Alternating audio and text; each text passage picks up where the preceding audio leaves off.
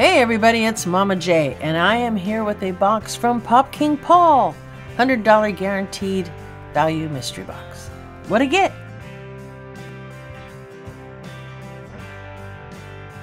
Alright guys, so I got a box in the mail today from Pop King Paul. It's a $100 get over the hump mystery box, guaranteed value. Did get a little bit of crinklage right there, so hopefully nothing got damaged. Let's cut into it and see what we got.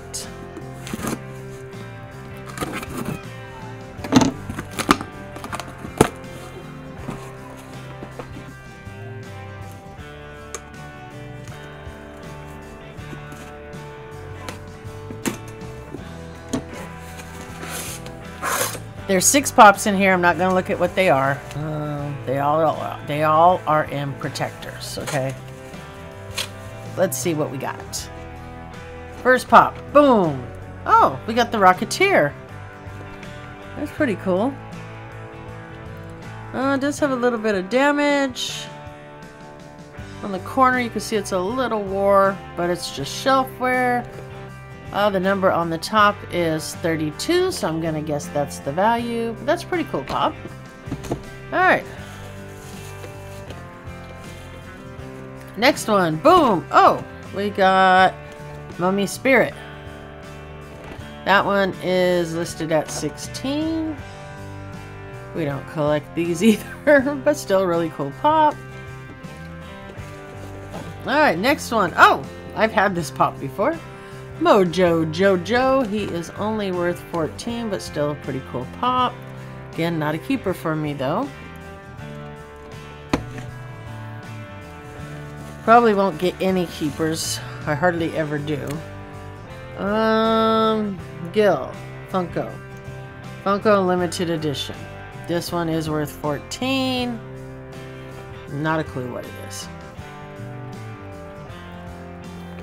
Alright.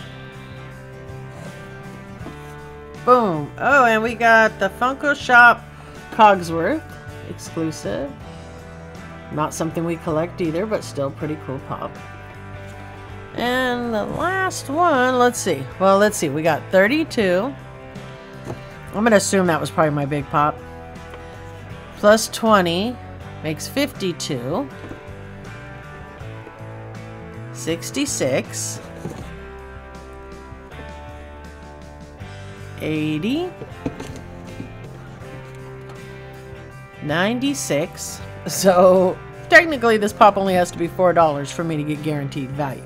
I pray it's over $4, but that's all it really truly has to be. Alright, and boom, we got Black Widow. Oh, this is actually my big pop. Black Widow, and she was 35. So not too bad. Not too bad. Sadly, nothing we would keep. But unfortunately, that is usually how it goes with mystery boxes for us. Once in a blue moon, we will get a pop that will fit in Spectre's collection. And once in a rare eclipse, we might get something from my collection. But other than that, I would say, honestly, the cheapest pop here, one of them anyways, Mojo Jojo would be my favorite. I really liked this pop. I also liked the Rocketeer, but not something I'd keep.